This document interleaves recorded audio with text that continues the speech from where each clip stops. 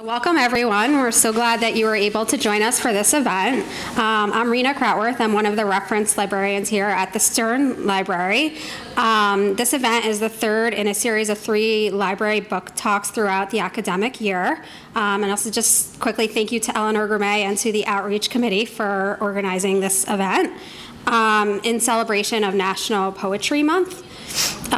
First, the speaker will speak, and then there will be a Q&A with Eleanor, and then we will open the floor up to questions from you, the audience. And also to mention, this year marks the bicentennial of Walt Whitman's birthday. You should have the handout that you will find a schedule of events that are sort of around town celebrating this anniversary. So check that out. Now just, about our speaker, his bio. Dr. Matt Miller is an associate professor of English at Yeshiva University's Stern College for Women, where he teaches American literature and various writing courses. He holds a PhD in English literature from the University of Iowa, and he holds an MFA in creative writing from the Iowa Writers Workshop. He's interested in 19th and 20th century American literature, poetry, poetics, digital humanities, and book studies. He has received numerous awards, and his latest book is The Collage of Myself, Walt Whitman and the Making of Leaves of Grass, about which he will speak tonight. His articles, poetry reviews, and interviews have appeared in many distinguished publications, including the Arizona Quarterly, the AWP Writers Chronicle, Book History, Colorado Review, Denver Quarterly, Iowa Review, Jacket, New Letters, Prairie Schooner, Verse, and Vault. And then now, on that note, here's our speaker. Hi, everybody. Walt Whitman didn't have to deal with the 7 train. He just had ferries. All right, so thanks for your patience. I'm glad this worked out. I, for about 15 minutes there, thought that it wasn't going to work out, so I'm relieved. And I know it's hard to make it out when everyone's so busy this time of year, so I really appreciate everyone coming out. So let me first start by talking a little bit about the 200th anniversary of Whitman's birthday and some of the exciting events that are going around New York as New York City celebrates Walt Whitman. And once the lecture notes get here, I wasn't able to actually print out my lecture because of the train snafu. I'll start with the lecture proper. So May 31st is the 200th anniversary of Walt Whitman's birthday, and New York is the place to be for all things Walt Whitman. We have about 4 months of celebrations, can't pack it all into one day or even 1 week. One that I want to alert to any Whitman fans about that may be particularly interesting is a seminar that's taking place at the Grolier Club. If you've never been there, it's amazing. It's the oldest library in New York. It's also a kind of book club. It's kind of like a wizard's library with, stairs up to 2nd floor bookshelves and giant books with magnifying glasses in drawers on top of them. And it's really a wonderful place.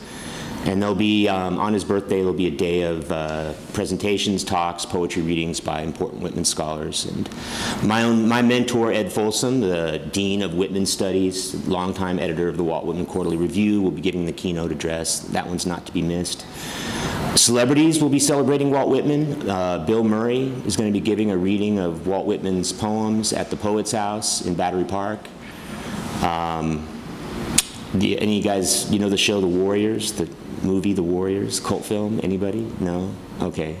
Quickly fading from cultural memory, but the actor in that is giving a Whitman presentation. He's also played Jerry in the television show Twin Peaks. A couple nods? That's good. So if you want to hear Jerry from Twin Peaks play Whitman, this is like your only chance ever. I'll be giving talks at the Brooklyn Public Library, as well as the Grolier Club and this talk, and I'm also giving a talk at CUNY in June. So my talk today is of particular interest to creative writers and anyone who practices poetry or prose.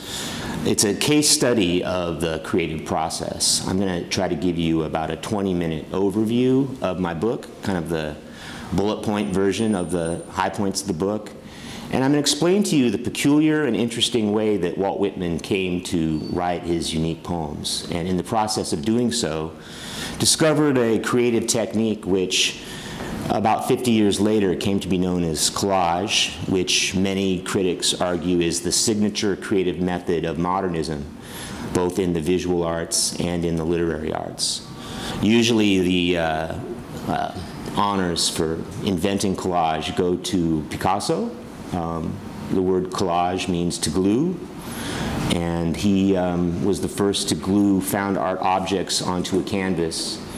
And he often gets the honor. Then we usually move on to Marcel Duchamp and his use of found art practices, who sort of theorized it and made it into a portable idea that has been of tremendous use and importance to both writers and artists.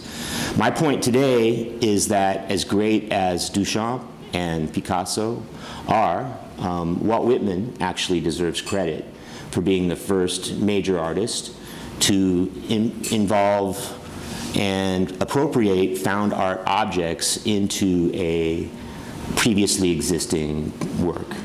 It might be better to call it montage, although the distinction may be lost on some, because montage is usually thought to involve more control over the found parts that come together, montage being a film term and collage being more of a visual arts term. But I thought collage myself had a better ring to it. Walt Whitman is a poet of many distinctions. We see it here in this 1862 photograph by Thomas Eakins. He's the most widely translated poet from the United States. His book, Leaves of Grass, is the best-selling book of secular poetry ever published. He's the most widely read and widely known literary figure outside of the United States, and that includes prose writers. It's long been a literary mystery how this person who started out as a rather undistinguished newspaperman and author of potboiler temperance fiction transformed himself with, I think, astonishing speed into the poet I just described, America's most successful and famous poet. And many people have banged their heads against various archives trying to figure out the solution to that mystery. And I believe I figured it out with my first book, or at least I think I have the best explanation that we've heard so far. So that's what you're about to hear now.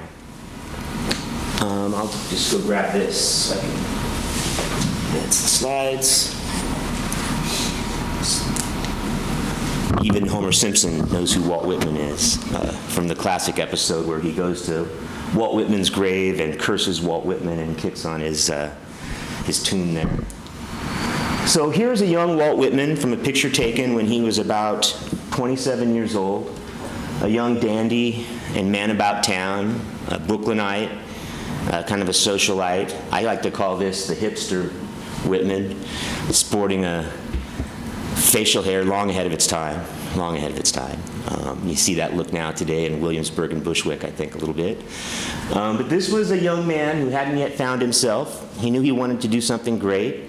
He knew that he wanted to be a writer in some sense. He'd been working for newspapers, but aside from this vague impulse to do something great and important, Whitman really hadn't found himself as either a human being or an artist when this photograph was taken. Whitman, in fact, really had no clue what art form his book would take. I'll show you why we know that in just a minute. My recent book, Collage Myself, Walt Whitman and the Making of Leaves of Grass, which was published by the University of Nebraska Press several years ago, corrects many of these misunderstandings and adds another distinction to this already distinguished figure of American literary history. As I mentioned, long before Pablo Picasso supposedly invented the technique in the visual arts, Walt Whitman was already practicing, and what's more, theorizing this mode of artistic production that today goes by the word collage.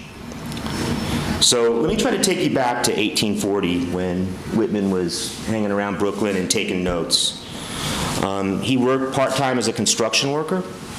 One of his distinctions is he's the first canonical world-class poet from a working-class background, mostly for reasons having to do with literacy and class.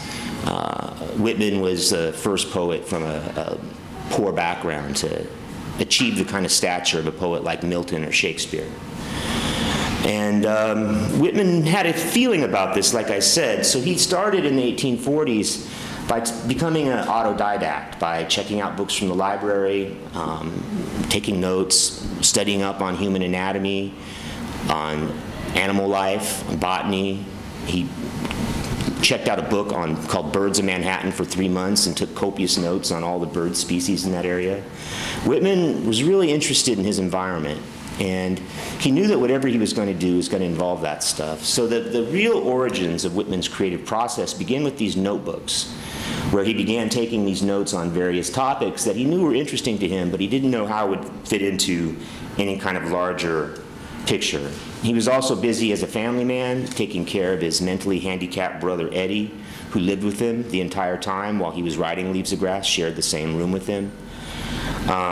He had to take care of his family by and large too, because his father was an alcoholic and his mother couldn't count on her husband, his father, to bring home sufficient money to keep the family afloat. So Whitman was the elder in his family, and he was charged with not only his brother but his whole family's well-being.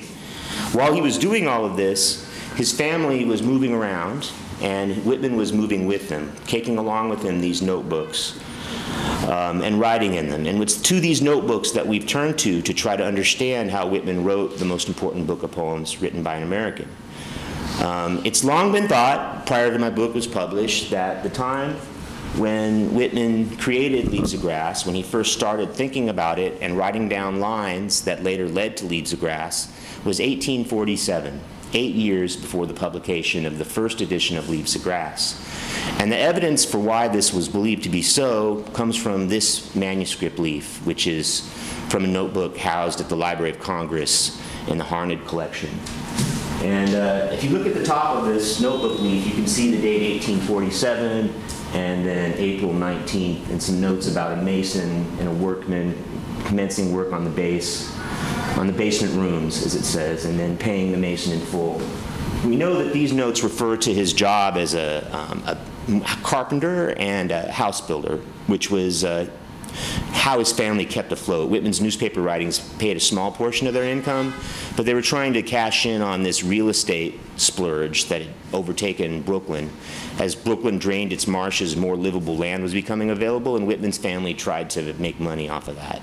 So he'd been working with this mason. They saw these notes, and then they read these, previous Whitman scholars read these lines down here, and these lines, anybody who knows Leaves of Grass well can recognize that there's phrases and lines in this prose passage that later became part of Song of Myself. So the fact that this passage here contains words that became part of his most famous poem, and the date up there, led many scholars, for the entire history of Whitman scholarship really, to believe that Leaves of Grass took 8 years for Whitman to write. 8 years sounds pretty fast to me for a great book like that, and a large, hefty book with lots of words. But the truth, it turns out, is much more strange and interesting, because actually holding this notebook revealed something totally different. You see, the reason why people believed what they believed about this is because up until recently, the only way you could access these materials was from grayscale digital scans that you would read on microfilm. These were very low def. These were not digital images. They couldn't be magnified like this. And they were very cumbersome to use, and very few people had even seen them. They were mostly known through translation, in a typographic translation into a print book.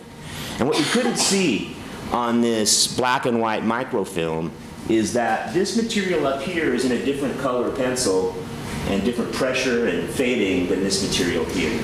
This is in a brown pencil, and this is in a regular gray graphite pencil. When I visited the Library of Congress and checked out this notebook, I was one of the last people to have the privilege of holding it. You can't actually access the real document now, but I used to work I had a job as a grad student with the Walt Whitman Archive, and one of our tasks was to create digital images like this one. I took this picture. That's a friend of mine's thumb up there. And these pictures are now all available at the Walt Whitman Archive, by the way, so anybody who wants to study this stuff can do so with just a click now. But actually holding these notebooks instead of looking at the microfilm revealed something about them that totally changed how we look at it. And it became the sort of epistemological foundation for my book, how I know what I think I know about this. What we discovered when we actually held this notebook, and by the way, Whitman scholars refer to notebooks by the first legible text in them. And the first legible text in this notebook was the name of one of Whitman's acquaintances, a guy named Talbot Wilson. So I'm going to call this the Talbot Wilson notebook. That's how Whitman scholars refer to it. So this other seemingly inconsequential image from the Talbot Wilson notebook revealed that this notebook had dual purposes. It had different uses during the time when it was around. And what we saw was this is like the figures here. These are zeros, right? And there's all these stubs, and they had been cut out. This line that you see right here going down the side, and the reason why the eraser stub of this pencil is required here is because most of this page has been cut out, and what's left is just these right-hand margin stubs, which record financial records that the Whitman family kept for their expenses in building these houses. That wasn't that big a surprise, but the fact that Whitman had cut out so much of this material revealed that this notebook had been used in a totally different way than we had thought. Paper was expensive back then, right? So people couldn't really waste it, especially poor people like Whitman's family. So anytime you had paper, you used every corner of it. You didn't just recycle it or throw it away like you do today.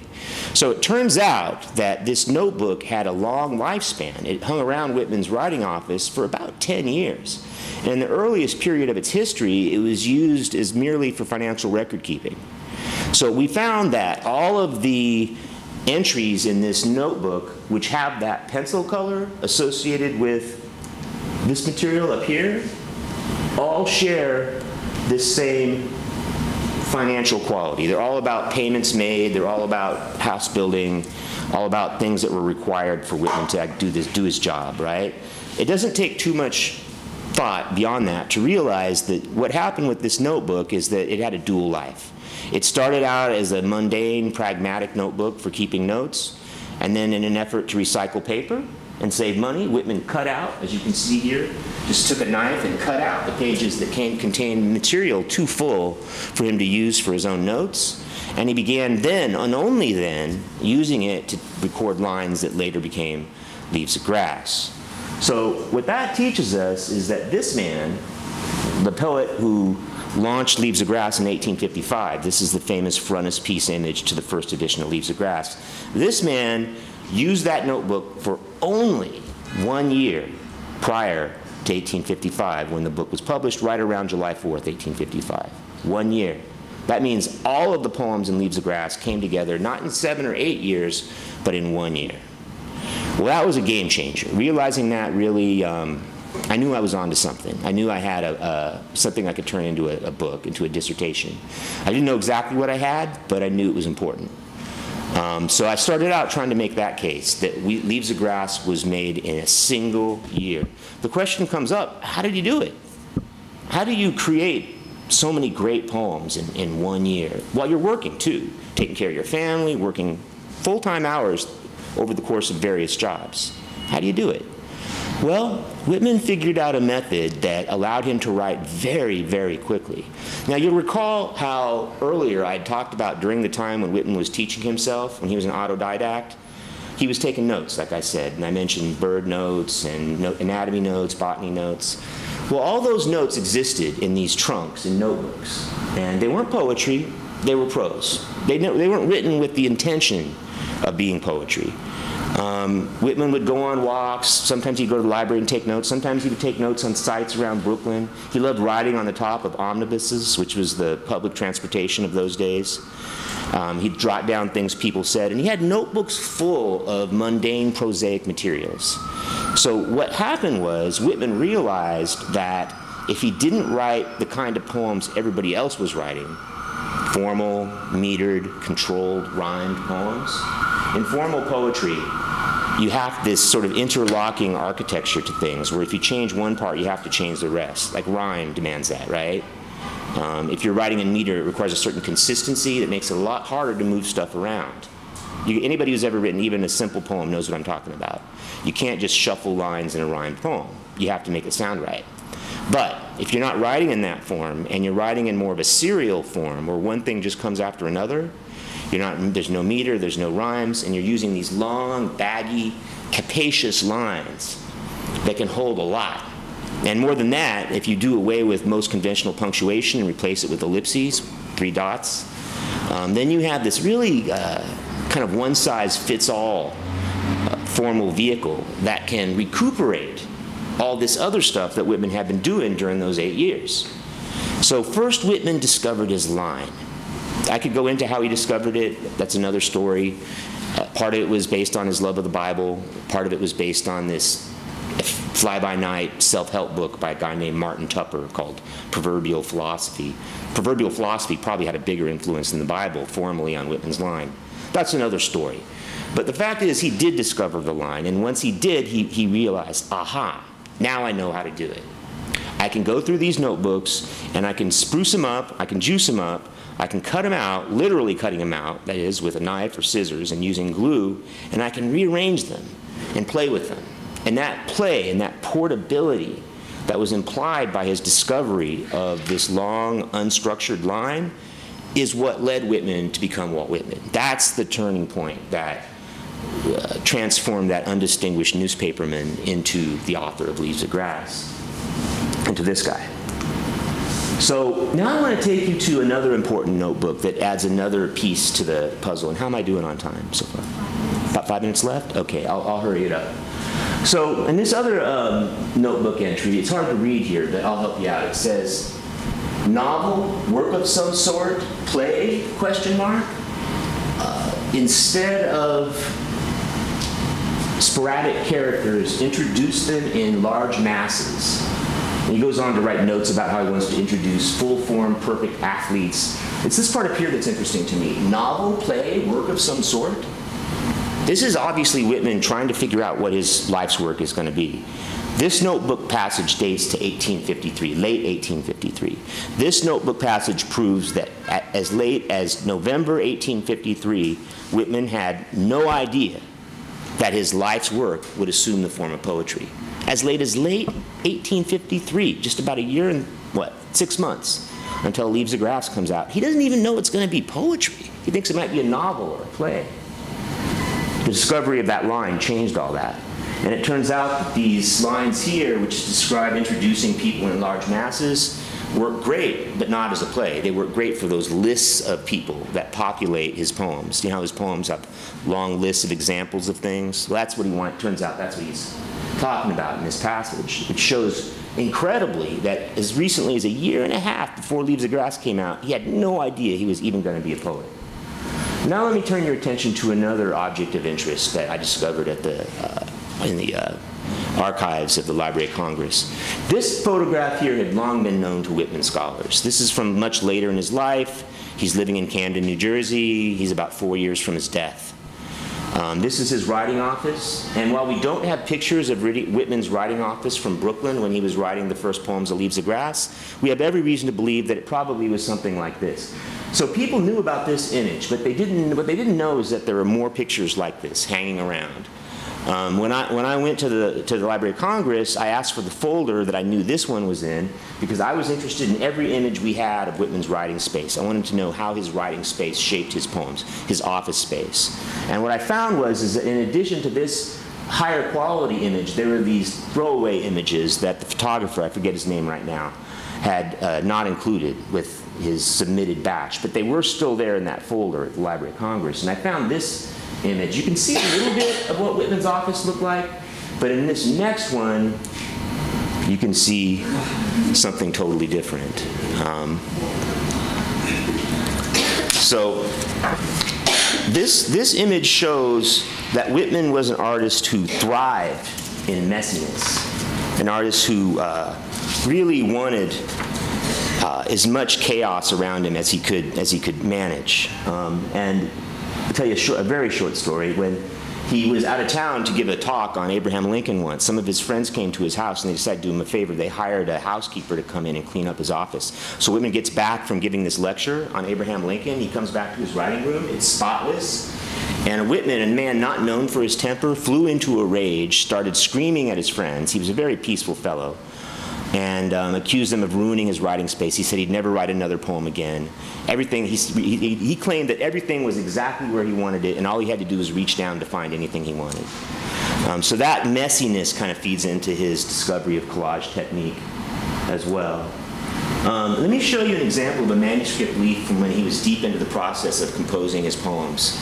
This leaf is a bit like a palimpsest, a series of layers of text, one over the other. This is from a poem called You Tides with Ceaseless Swell and Ebb. And if you look over here on this side, you see how these irregular edges of the strips here? Well, there are at least 7 different layers of strips of paper glued one on top of the other in this palimpsest-like layering of lines that eventually came together to form this rather minor poem in Whitman's oeuvre. If you look, though, you can also see like all these different colors of ink and all these cross-outs and insertions. This is how complicated writing is for most of us. For very few of us do poems come out like immaculately conceived and you know, without necessary revision.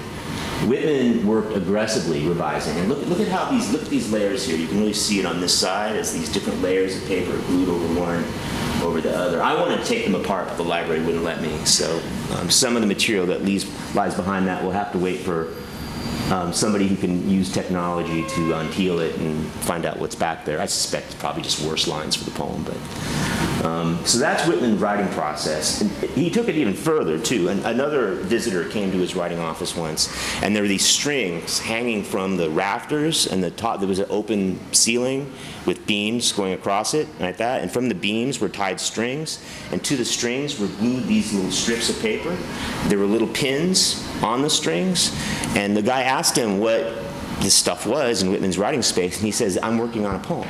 See? And then he pulled the string up, and he pulled one of the lines up to another arrangement and clipped it there. And he was using these strings. You guys ever seen that children's book called Heads, Bodies, Tails, where you make monsters from different pages? You know what I'm talking about? The head with one body with the feet of another. That's sort of like how these poems came together. Frankenstein-like, built from many spare parts, pieced together in this rough and tumble way that really resembles collage, I think. So to me, that is collage. That's literary collage. And when you're taking different kinds of text, you know, some of the things Whitman collaged, and I'll wrap this up, included certain reviews that he wrote of his own books. He took lines from his own self-published reviews and turned them into poetry. In my Transcendentalism class, some of my students are here today, we just got done studying I Sing the Body Electric, and you remember the long list of body parts at the end? That whole long list of body parts comes straight out of an anatomy textbook, except for a couple of the naughty bits that he gave his own euphemistic renderings for. But most of it, straight up collage. I could go on and on. He took a newspaper account of a Civil War battle, arranged it into lines, and presented it as a Civil War era poem at a battle he never saw.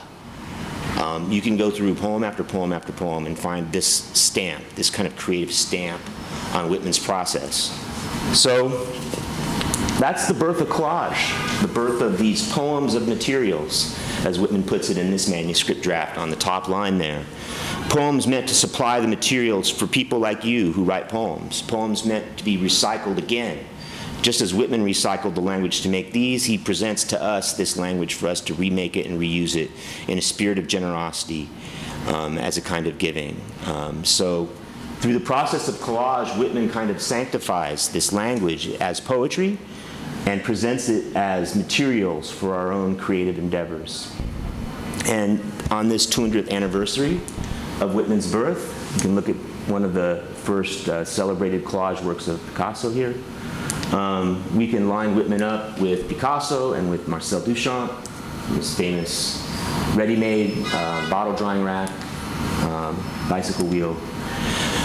So 200 years now, we can see that Whitman is the one who first came up with this method. And ever since then, we've been chasing after him and creating our own versions. So that's it. Could you tell us some more about the Walt Whitman Archive? Sure. The Walt Whitman Archive is a kind of flagship project. Most major authors have their own websites now, but few of them are as robust and helpful as the Walt Whitman Archive.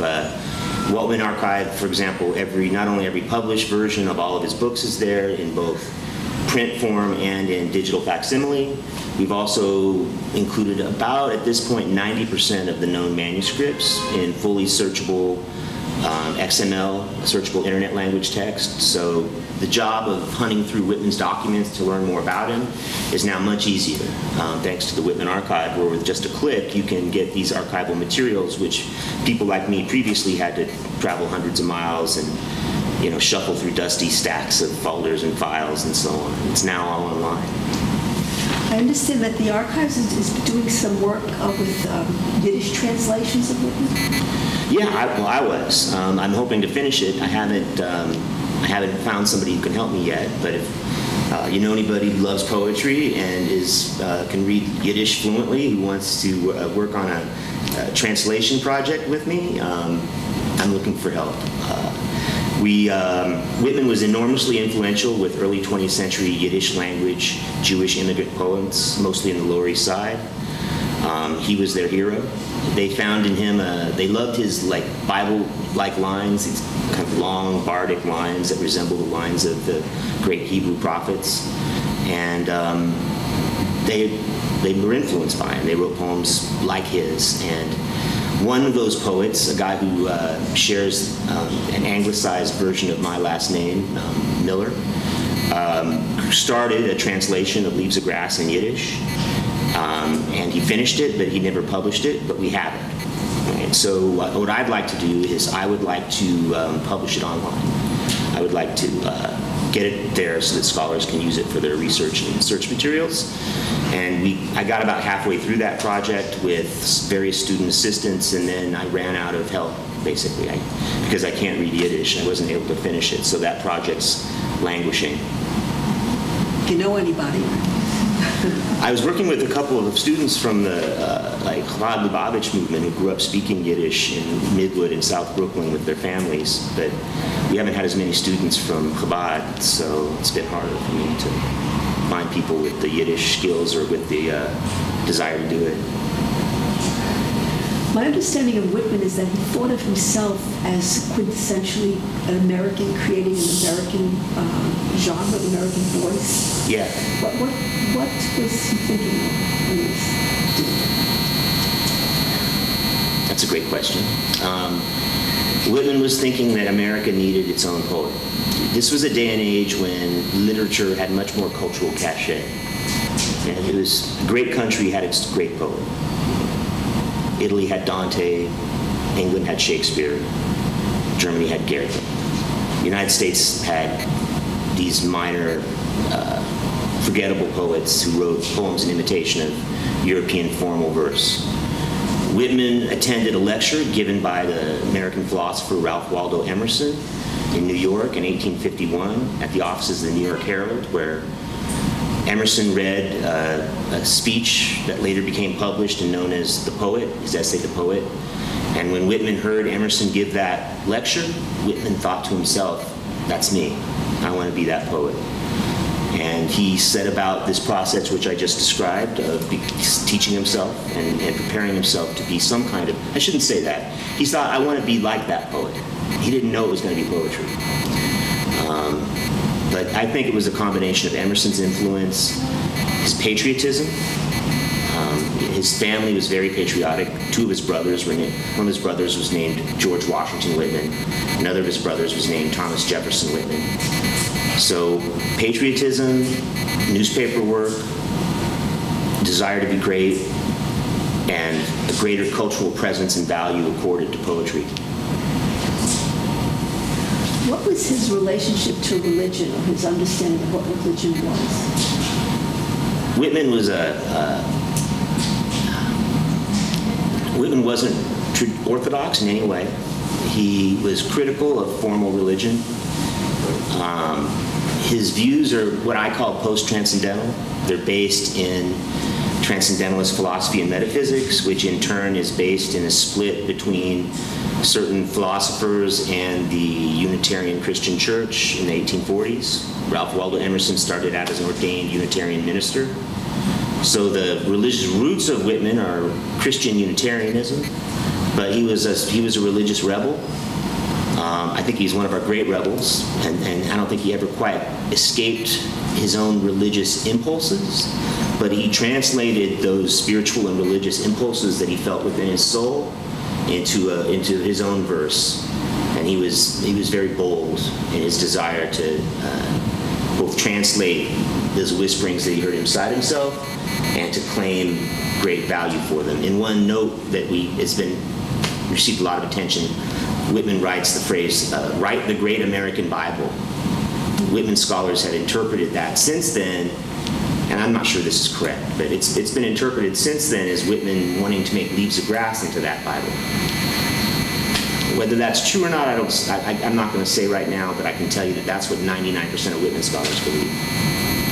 That's what he thought Leaves of Grass would be, the new American Bible. So he thought of himself as a prophet? I think so.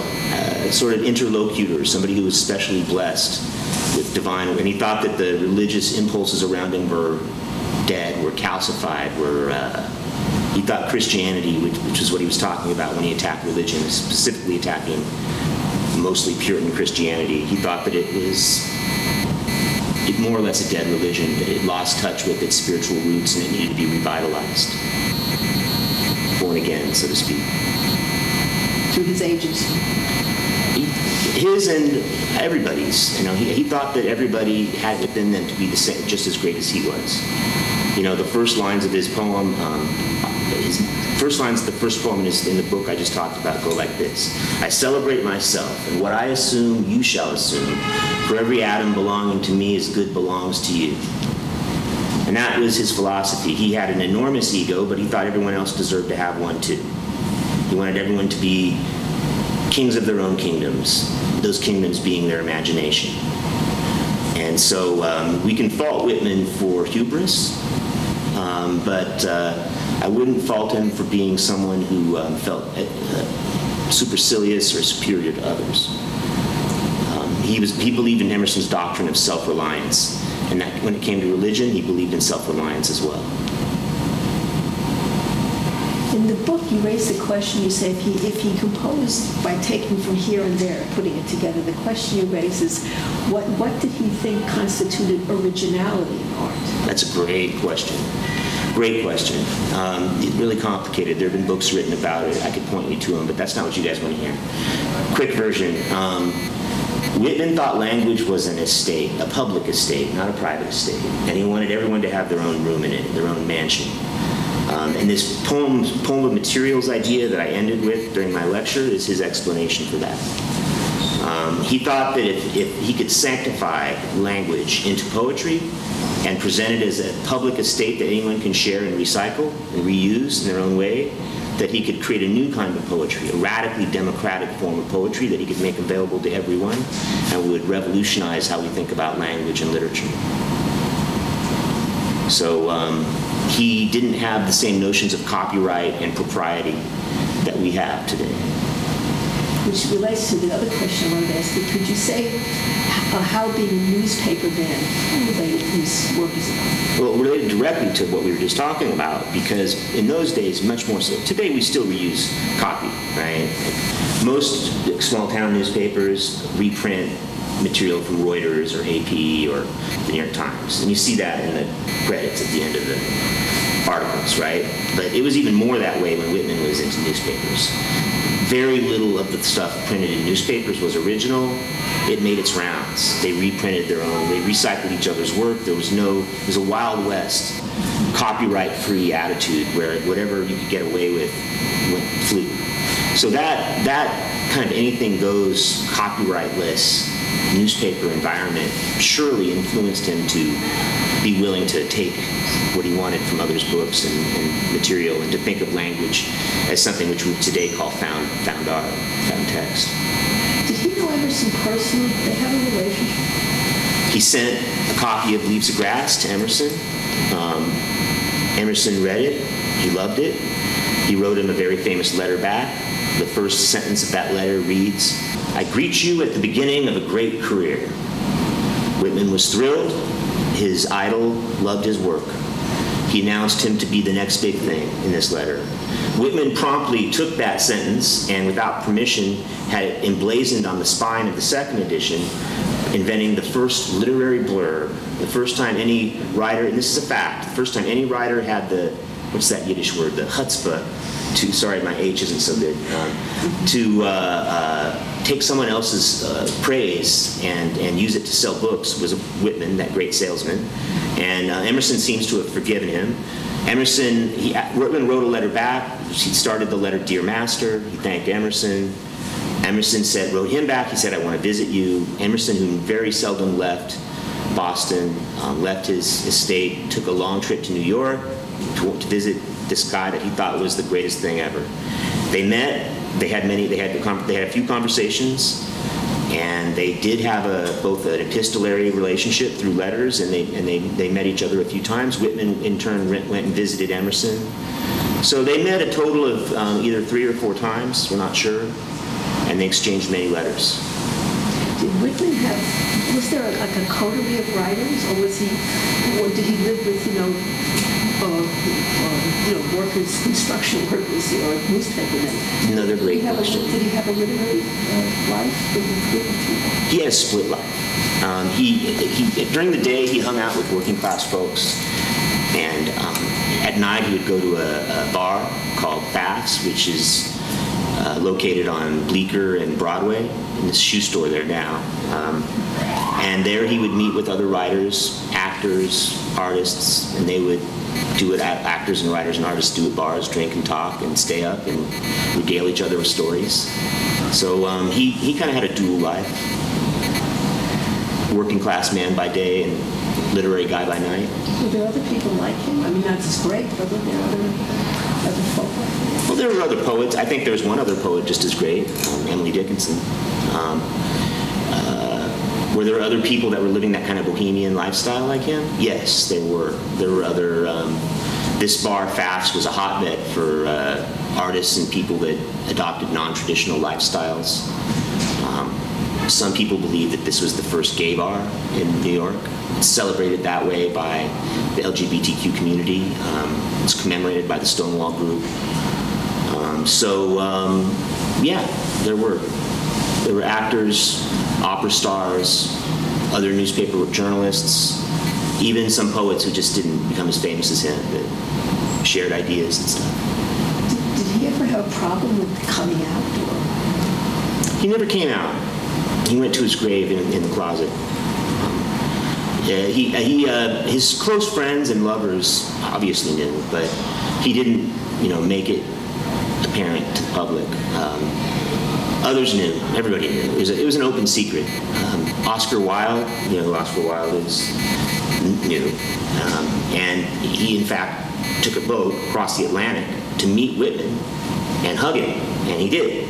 He met him. He went to his house, just like so many others, like Emerson, like Thoreau, like Bram Stoker, the author of Dracula, like Mary Wollstonecraft, like Margaret Fuller. They all took their pilgrimages to meet Whitman, and Oscar Wilde did. And they kissed, and he got his signature, his autograph, and they didn't speak. That was the only time they met. Late in his life, he was asked about it by a man who was out, a guy named Simmons, and he denied it. Most people believe that he couldn't foresee a time when someone could be a Milton-like or a Shakespeare-like major poet and promote themselves as openly gay. Now we know today that most likely Shakespeare was bisexual. If Whitman had known that, maybe it would have provided some comfort to him. But he didn't have that courage or comfort. He hid it, kept it hidden. It's very sad. Those are the times. Different times. Most people couldn't get it.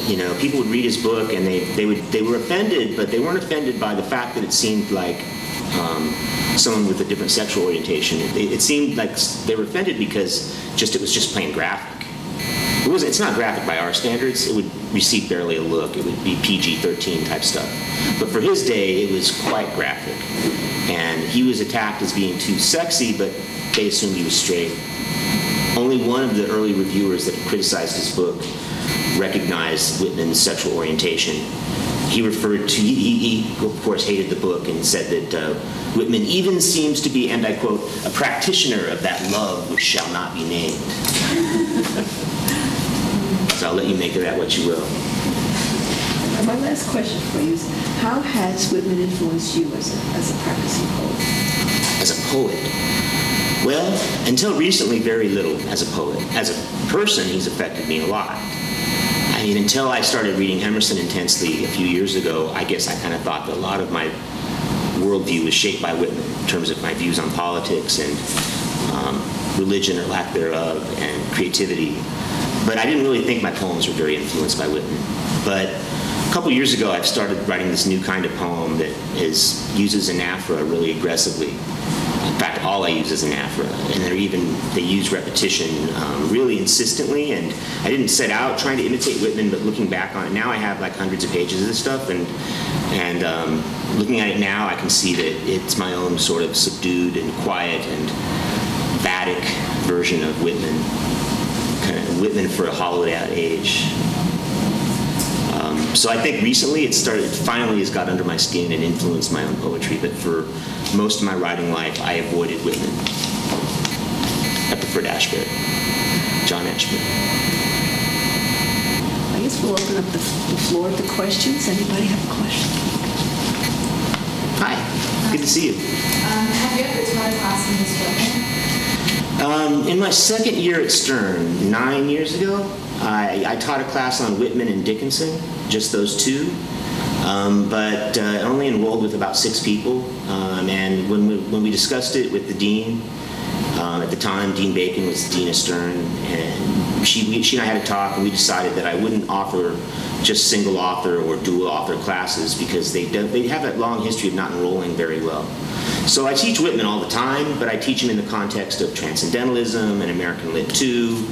When I teach Ways of Reading, I teach Leaves of Grass and Heart of Darkness by Joseph Conrad. So he gets about a third of the class there. But it's kind of hard to teach just one author in an undergraduate class with this few English majors with a small student body like this. It's a little bit too focused. You mentioned technique that Whitman used. Oh, I'm sorry. It's not getting any better yet. Where he had the strings. Yeah, like a mobile kind of. Did he use that for all his poetry? Not all of them, no. In fact, he probably didn't. That probably wasn't like his main way of writing poems. I suspect his more common way looked more like the glued-on strips of paper image that I showed you guys. I just think it makes a great story, this mobile. And it also makes a nice connection to the visual arts because the lines are starting to achieve like a visual art dimension when they're hanging from rafters on a string like that. They're using space in a way that you can't in a book. So it makes a nice connection, but I don't think that was his most prominent way of writing poems. Yeah? When Whitman would mix and match sort of his poems, would he just pick, I don't know if you know this or if any of this, but would he pick them at random and then connect them and therefore make the poem? Or would he choose pieces specifically that are more similar, alongside the same story? That's a great question. It's a really awesome question. And that's the question that I took up in my 3rd chapter. The chapter's title has the phrase spinal ideas in it. Spinal ideas is Whitman's concept phrase for the organizing principles that he would use to structure these disparate lines. So he called it spinal because he liked the body metaphors, organic metaphors. So just like the body has a spine, the bones symmetrically fit in with it, Whitman liked to imagine that his poems had a spinal idea that the lines would cohere to. So he wrote down these spinal ideas in his notebooks. Phrases like, he wrote one called, Hello Poem, which later became Saludomond, Hello to the World. And it's composed of different ways people in different countries salute and greet each other. He wrote down Banjo Poem, and he wrote a short poem which he never published about different stringed instruments popular in the United States at the time. Bird Poem, etc. So he would start with these concepts called spinal ideas, and then he would begin to assemble previously written notes around those, and then he would fill that in with his own original writing that would connect it and make it kind of piece it together better, which is why montage might be a better term from a theoretical point of view, because theorists that talk about these things point out that collage usually has these rough edges. It's not like those images from Picasso, it's not pretty, like they're not smoothed over. Montage in film is more smoothed over. Like in a film when you show like a bunch of quick images to portray time quickly, like flashbacks to show like the passage of that kind of thing. Maybe that's a better metaphor because Whitman was rather controlling in his collage. It wasn't as kind of like let it all hang out, as you might think from some of those pictures I showed. He did often write new stuff to connect the dots between them. But that was his main method. Spinal ideas, and then found text, and then fill in the dots in between. Is your book in the Stern Library? I'm sure it is. Yeah. I have it out. Actually, I have Paul's copy. I can loan you. I have copies. I can. I'll return it. Just say hi to me in my office, and you can check out one for me. Or you can read it. It's also available free full text online at the Walt Whitman Archive. Oh, okay. If you don't mind reading the PDF. In the process of writing a book and working at the Walt Whitman Archive, what would you say, other than what you mentioned here, that surprised you the most in the research that you did? What's happened to us? Can you just? I mean, I don't know if I can tell you. Like it involved a story that I'm not sure if I should tell it. I'll tell you. If you want to hear it one-on-one, I'll tell you the story. I'll preface it, and if you still want to hear it, I'll tell you. But I'll tell you something else. Not the most shocking one, but something that I thought was really pretty shocking anyway. The thing I just said, that he wrote Leaves of Grass in 1 year. I was flabbergasted by that. It's a huge book. You know, the pages on it are like this. And I, as somebody who struggled so long, you know, not only just to write a book is hard enough, but to write something so original and to edit it and perfect it like that. Well, here's something else. There's no one edition of Leaves of Grass, of the first edition. This shocked me. Whitman stopped the presses, literally stopped the presses. He oversaw the printing of his own book, and he made editorial changes while his book was being printed. And these editorial changes occur in folded. If you look at a spine of a book, it's made out of folded things that are glued into the spine, and those folds, right? Like because there's different folds, and those are printed first before the spine's been given. It turns out that the changes are so aggressive that there are no two copies of the first edition of Leaves of Grass are the same. One of them will have a period here, one of them won't. One of them will have a word here, one of them won't. It's the most bizarre book ever.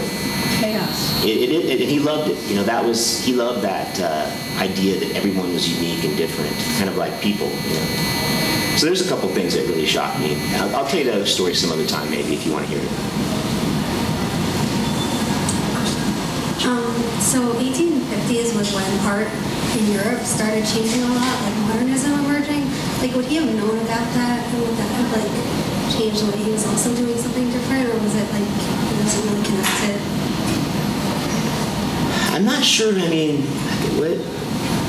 what are you thinking of, like Rombo? No, like that's a little later, right? Like he started changing perspective. Like no, he was no longer. He wasn't. He loved the visual arts, but he wasn't aware of like advanced French painting. He liked what we call the luminous painters, American painters. Giant, beautiful landscape paintings that depict the sublime. Very realistic. He wasn't up on that. I'm not sure how many Americans were at that time. That's a good question. Professor Young might know. Well, would the art that he did see influence him? Does that influence his writings? Sorry? The art that he did see, did that influence his writings? Sure, yeah. I would say even more so than the luminous painters, with the invention of primitive photography, daguerreotype, and other early cameras, and the way that they could be really shocked and dazzle him. And I think the reproducibility of photographs probably also influenced his conceptual practice of reproducing lines like that. And he loved Civil War photographs. He collected them, and he had his picture taken every chance he could get. Like Mark Twain, he was a big hand. He wanted to be everywhere. So yeah, he loved photography. I'd say that was the biggest visual arts influence on him. Daguerreotype, I'm not sure what the right word is. Any other questions? Well, I hope to see some of you at these Whitman events. Check it out. There's a lot of great stuff coming up. And thanks for coming.